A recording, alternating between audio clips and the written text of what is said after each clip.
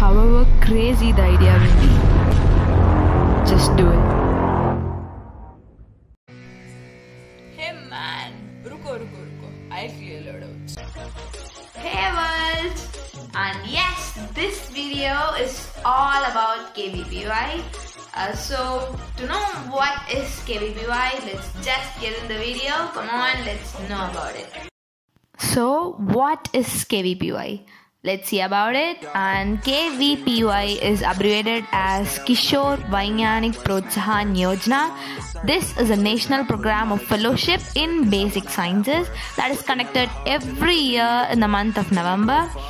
It is funded by Department of Science and its question paper is designed by IISc, Indian Institute of Science, that is located in Bangalore, and its main motto is to encourage students who are interested in getting into research-based activities in science. If you are the one who has a passion in research activities and wants to pursue basic science courses such as BSc courses or Bachelor of Science, Bachelor of Statistics, Bachelor of Mathematics or integrated MSc courses or MS, then you must give it a try. Now we shall see about the eligibility criteria of this exam.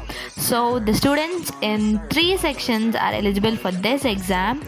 If you are a 11th grader who had passed the 10th examination with at least 75% of marks, then you are eligible to give an essay paper of this exam. If you fall under SC, ST or PWD category, then your 10th examination percentage must be 65%. So you are eligible to give your essay paper in KVPY examination. Or else, if you are a 12th grader who had passed the 10th examination with at least 75% of marks when you're general category or 65% of marks when you fall under SC, ST or PWD, then you can give KVPY SX paper. To give your essay SX paper, you must have chosen science stream in the higher studies. You have enrolled in the first year of basic science courses in your undergrad and have passed your 12th examination with at least 60% of marks and also your first year final examination with 60% of marks, then you can give the SB paper of KVPY.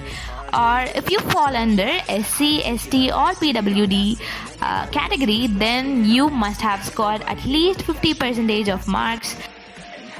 The main motive of this exam is to test your conceptual understanding and analytical ability and also to make you inclined in research-based activities in science.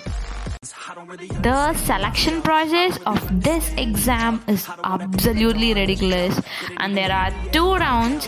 One is the aptitude test, which is held online, and the shortlisted students will be called for the second and the final round, that is the interview test.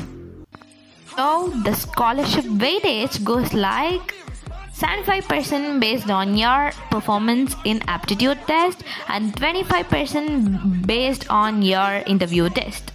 If you got shortlisted, then boom, you now got a brand on being KVPY scholar and now you are eligible for KVPY fellowship.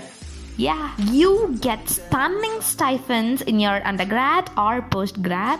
No matter when you become eligible for this scholarship, may it be during the 11th, 12th or even during your first year at university, but you can only avail the scholarship after enrolling in any of the basic science courses.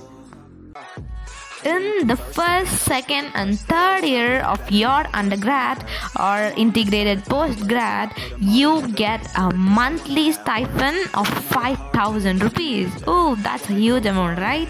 And an annual contingency of about 20,000 rupees, which you shall claim it on your research, books or any other stationery expenses. And during your 4th and 5th year of your integrated science courses, you get a monthly stipend of 7,000 rupees and an annual contingency of 28,000 rupees. And yes, you heard it right. That's awesome, isn't it? So not only this, buddy, you are more likely to get into IITs, IISEs, that is Indian Institute of Science, which is located in Bangalore, and IISERs, that is Indian Institute of Science Educational Research, in its counseling, with a brand of being a KVPY scholar. Moving further, let's take a look on its syllabus.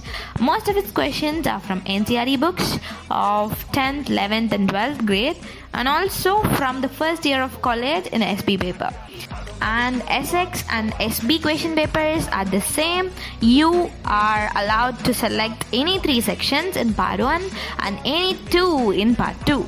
So KVPY is in total of 100 marks. You can give all the 3 items again and again, namely in your 11th grade or 12th grade, and also during your first year of university. You have a plan of pursuing basic science courses, then KVPY is waiting for you. KVPY 2022-2023 is likely to be held in the first week of November 2022, and the official information will be updated soon in the official website of KVPY, and you shall register it there after the portal has been commenced, and I'll make you updated very soon.